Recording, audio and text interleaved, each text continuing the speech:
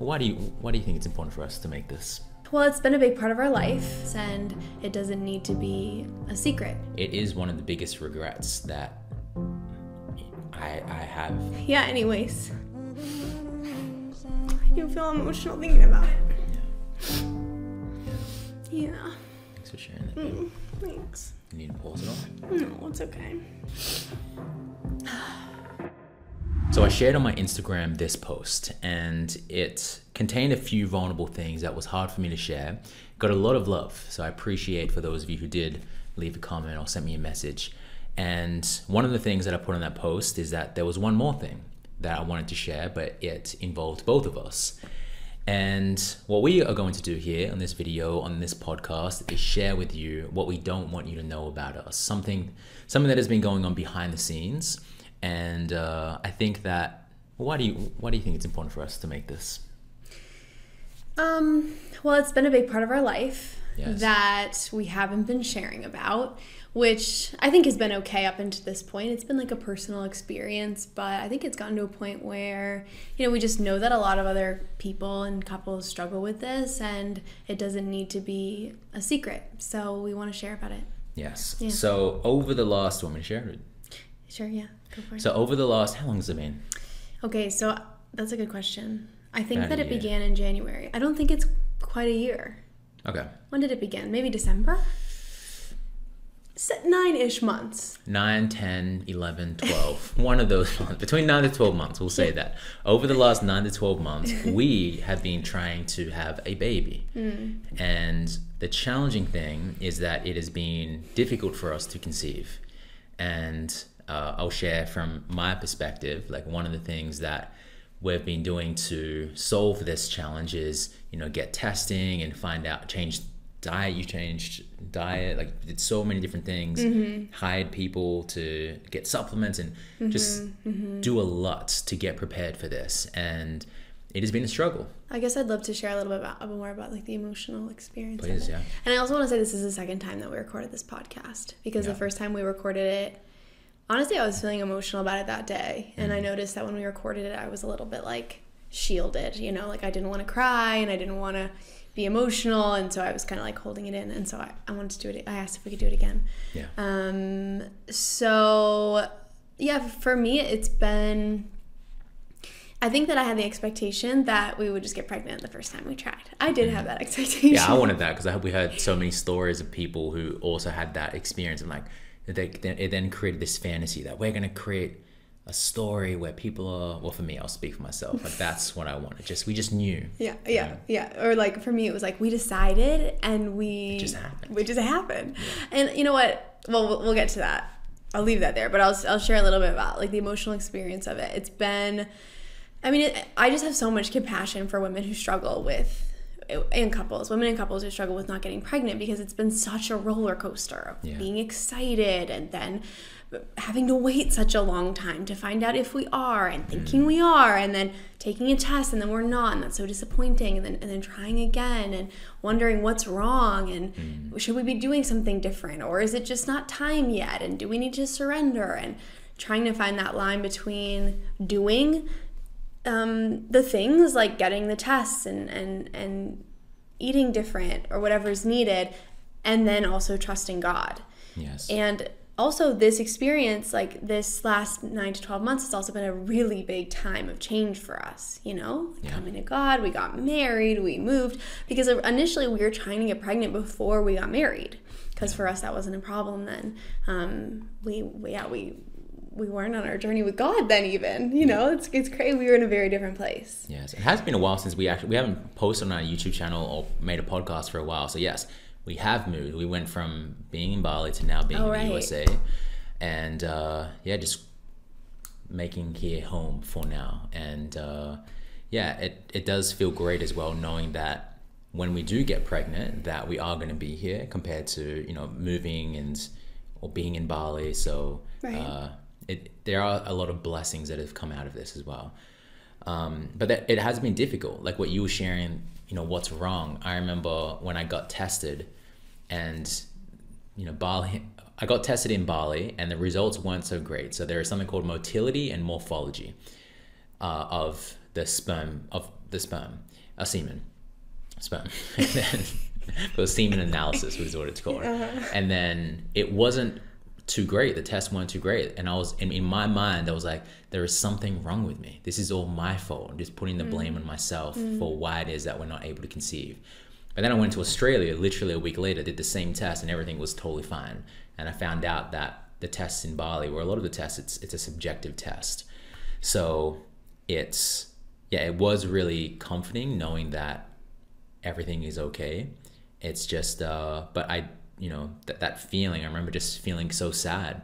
The thought of when I got the test and I got the results back and just feeling so guilty. I'm like, wow, it's because of me we're not able to conceive. And also just had me realize how much I do want a baby because of the temporary feeling of like, whoa, what if we can't have a baby? Had me realize like how much I do want this. So how many tests do you think that we have done? It's probably 6 or 7. Yeah, but okay, so there's something else to this story because we haven't tried every single month. Can you give me the water, please, as well? This. The other one. Oh. Because we haven't tried every single month. It's not like we've tried like 12 times because we decided to start trying, and then we got really close to the wedding, so we didn't want to be like 1 month pregnant then. I didn't want to be nauseous, so we stopped. And then we started again, and then we decided to move to the US, and we were like, okay, I can't be 6 months pregnant trying to move. So then we stopped for a few months. So I think over that amount of time, probably like 5 or 6. I think 6. Yeah. 6 or 7. So we've got a lot of videos. A lot of videos. To someday make a compilation of when we are pregnant. We've got the content of behind the scenes. Yeah. Yeah, I love your vulnerability just in sharing Thank you. About the test. Did you go through that? Yeah. Oh my gosh, like thinking that it was my fault or like I wasn't capable of getting pregnant. And yeah, for me, it just brought up this fear. So I had an abortion when I was 19 years old, which was 11 years ago. And I remember as I was trying to make the decision, I spoke to this one man who my mom really wanted me to talk to a couple people because she knew about it. And anyways, I just remember speaking to this one guy, and he told me that if I got an abortion, I'd never be able to have kids again. That's how I remember him saying it. I don't know if that's exactly how he said it, but that's just what has stuck in my mind all these years. And in my early 20s, I didn't want to have kids. So I was like, I just don't even care. Like, no problem. And then really, when I was 26, maybe, I realized that I did want to have kids. And that was right before we met. And so then there has been this little tension within me since that time of just questioning, what if I can't get pregnant? And believing that, and so, not fully believing him, right? But just being present to the fact that nobody knows if they can get pregnant until they do. It is a tender and unknown thing to step into, if that makes sense. Does that make sense? Yeah, for like every woman, I think, or a lot of the women I've talked to at least. And so then having that experience, and, I think coming close to God and having the whole experience that we have over the last 6 months, I've really gotten to experience a lot of healing around having that abortion 11 years ago. And I think I really needed that. I know I really needed that because it was still really alive in me. It was like clanging around in me of like, how do I move past this, or how do I even feel about this? And I've gotten so much clarity about that through this journey, and gotten to have a real chance to have forgiveness for myself and experience forgiveness from God. And yeah, just a whole process I've gone on with that. So that felt really necessary, and I'm glad to have gone through that. But that fear has been there of just like, what if I ruined my shot? Yes. I don't think that's true, and I know that's not true actually, but like that's been the fear. Yeah. Speaking of abortion, I think I told you about that video. So something, I haven't actually shared this online, but one of the things that I did in 2020 is I also had an abortion with an ex-partner. I remember watching a video only a few weeks ago, and I remember just tearing up hearing about the guy who was speaking about his story and how he wrote, because he went through the same thing, and he wrote the baby a letter. Did I tell you about that? Yeah, we talked about it. Yeah. Do you remember? Because I had said I did that. Oh, yeah, you did. But we can go into that, but sorry, finish your story. And I remember just feeling emotional, just thinking about that. And it is one of the biggest regrets that I have, I wish I knew what I knew now. I wish I saw videos of abortions. I just didn't want to, kind of like with veganism, but I just didn't want to see what goes on behind the scenes. Yeah. And I just thought that it was totally okay. It doesn't matter if just get an abortion. It means nothing. It's nothing. Mm-hmm. And that's life. And yeah, I definitely experienced a lot of guilt that I didn't feel until I started to really learn about this and going through this experience as well. Just the craving of wanting a little one running around. Yeah. And yeah. Yeah. That's... I love that you did the same thing. You wrote a letter. Mm-hmm, mm-hmm. Yeah, I felt that as I was going through this healing process with God, I just felt the inspiration to do a few things. One of them was to watch a video of what actually happens in abortion. And yeah, it's so sad because I wasn't even in my first trimester when I had an abortion. I was I don't know how many weeks, it was so long ago now, but I was past that point, so I didn't take a pill. I got the surgery, so I was out and unconscious and stuff, and I just had never, like you, I didn't want to know what happened because I was scared to know, but then it's like that dissonance that the culture tells us it's no big deal and everybody gets it, but we know we don't want to know what happens, and yeah, anyways, I do feel emotional thinking about it. Yeah, so one thing that I did was just watch a video. It wasn't like a real life one, but just not a cartoon, an animation. Yeah, and just showing what actually happens. And I'm like, wow, I think if people saw this, but then people would understand this is not okay. This is not a clump of cells. It's a baby that they're literally ripping apart, and it's so tragic and so painful. Yeah. So that was one thing. And then the next thing was just having this praying to God about it, and writing a letter to the baby and naming the baby myself, and it was a good process to go through. It was helpful. Yeah. Thanks for sharing that, baby. Thanks. You need to pause it on? No, it's okay.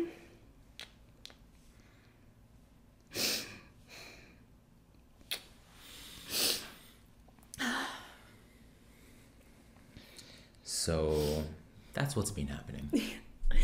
Yeah. It's been an emotional ride over here. Yeah. Yeah. And what I'll say about all of that is I really needed to know the truth about that stuff. You know, I needed to see that and feel the sadness and even be humbled by the process of not getting pregnant. I think if I would have just gotten pregnant, I would have been it's not hard. Yeah. Everybody can just decide and get pregnant and manifest a baby, because that's where my mindset was then. Yeah. I'm wow, I'm so grateful to have to lean on God and trust Him and trust our timing and trust that it hasn't been time yet. Yeah. You just made me remember in the early stages, because this is when we were just coming to God. I remember doing Dr. Joe Dispenza meditations, tuning into new potentials, manifesting and just seeing the baby. And the next time that we, had sex, just imagining that this is going to be the time. And it definitely has had me, has had me really lean on God and just trust God. And yeah. I want to add something. Okay, so the gifts of this, you said a couple already, but I just want to touch on that because there's been so many gifts. Obviously, a lot of the things we've talked about today have already been the gifts, but one thing that I've really loved about this is that when we decided to have kids, I've talked about this on social media, but you weren't fully sure. You came to being sure and clear, but through this process, we both just really gotten to want it together. Yes. And I've really gotten to feel more of your wanting it. Yes. And being very sure that you do want it. Because even when you said yes, I knew you were clear and I knew you meant your yes because I trust that. I know you wouldn't say it if you didn't mean it, but I didn't necessarily feel like I can't wait, I'm so excited, because you just weren't there yet, right? If I'm right about that. And the reason, and what helped, just to share the story, I think we shared on your old podcast, right? Yeah, I feel like we have talked. That's fully gone though, isn't it? Yeah, it's gone. Yeah. So, because Kelley deleted all of her old podcasts. But just the summary of the reason why, when we got into the relationship, I was not wanting to have kids at all. And a big reason is because I grew up in a really big family. You know, I have so many brothers, 5 brothers, and it's growing up in a household where there was 4 brothers, I just didn't have I didn't have a lot of space, and there was just always noise. So I always craved quietness. And the thought of having kids just made me give me like, I just want quiet, you know? So what changed is when Kelley rescued 2 kittens one day and brought them home, and I was resistant at first, right? You were excited at first, excited but then I think day 2 you were like, all right, so we're getting rid of these, right? The thought of just responsibility, not getting rid of them, but giving them to someone who wants getting them adopted. Yeah. And then there was one day where Kelley went away. She was on like a little getaway with her friends, and I was there with the 2 kittens. And I was watching rugby. I remember I was sitting on the couch, and normally I'd be alone just watching rugby, just doing my own thing. But it was like one of the first, outside of being with you, but one of the first times with like just having little beings there. And I was like, I would not have this any other way. I love this. And it was like a little chink in the armor of, is that the right word, chink? Yeah, a little chink in the armor. Little chink in the armor of my mind, where I'm like just so resistant to the thought of having kids. And then the more that I just had these little beings just on me and around me, it just had me fall in love with them. And then I'm like, you know what? I'm open to this. And then I started watching videos from like Jordan Peterson about kids and other people just sharing their experience with kids. And I spoke to friends with kids, and it just had me be open to this even more. Then I was like, all right, I'm in. Let's do this. Yeah. Yes, it's going to bring challenges. Yes, the what our life is now is going to die in a lot of ways. Yes, my ability to have quietness and space isn't always going to be the same the second that our little baby is born, and I'm okay with that. Yeah. New chapter. Yeah, I'm excited for that. Yes. And one thing I want to add is I just am grateful that we're settled in the U.S. and that we get to just be here, know where we're staying for now, and from that place of groundedness, get pregnant. Yeah. And I see why God did it. And now we're close to God, and we're settled, and we've gotten to have this whole forgiveness, healing journey. Yes. And now we get to talk about it, and that feels very important. Yeah. So thanks, God. Thanks, God. Yes. I'm excited for the day that you do the test, we do the test, and then it's 2 lines, right? Or 1 line? It's 2 lines. 2 lines. Yeah. It is coming. So you guys will get to celebrate with us. We're going to have a big party, I think. Yes, absolutely. Yeah. So, I feel complete. How do you feel? Complete, yeah. Great. Well, we love you all. Thanks so much for watching. If this has inspired, impacted you, influenced you in any way, please let us know. We'd love to hear it in the comments or on social media somewhere. Yeah. So, love you all. See you in the next video. Yeah.